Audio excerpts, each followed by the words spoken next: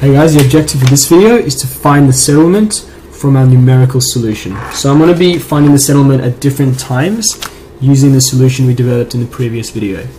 So first up, we need to look at the formula for settlement. Settlement equals, so this formula is just for numerical solution. You wouldn't be able to use this in any other circumstance. So it equals mv, m subscript v qh minus m subscript v, the integral from 0 to h of u dz. It looks very hard, but it's very simple. We just need to define all these things are. Q is equal to the applied stress at our time of reference. H is the layer thickness.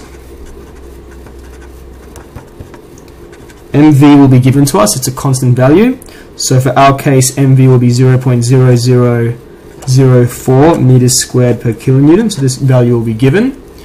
U is the pore water pressure, excess pore water pressure.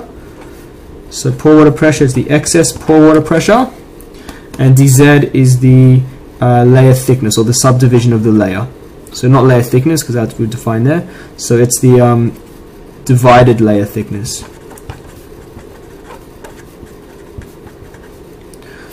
So essentially what's happening, the way this formula sort of works, is that if we have our